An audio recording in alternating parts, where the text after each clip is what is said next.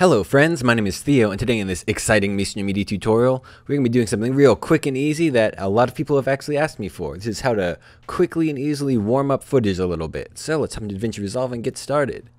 Here we've got a shot that I shot a little bit cool, a little bit on purpose, and first thing I'm going to do is make sure that we are in our color wheels. Click on this little 1 over here in Davinci Resolve 12. It'll start you off on 2 for some reason, but you got to be in the 1.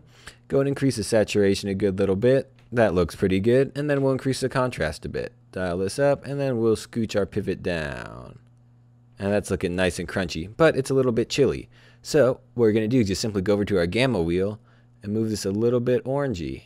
Make sure it doesn't get too gross. There we go. That's looking nice. And now it actually looks like it was shot at sunset instead of, I don't know, the blue apocalypse. So that was that. Real quick and easy. A really easy way to warm up footage and give it a little bit more oomph.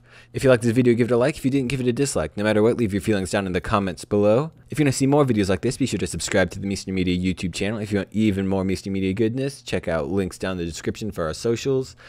If you want to support these excellent tutorials, go over and check out mrmedia.com/products where we have some fantastic things for you. Also, be sure to share this video with your friends so they can see how to quickly and easily make their sunset footage look a little more sunsetty. Once again, I've been Theo with Mr. Media. I hope you have a great day, and I will see you next time. Bye.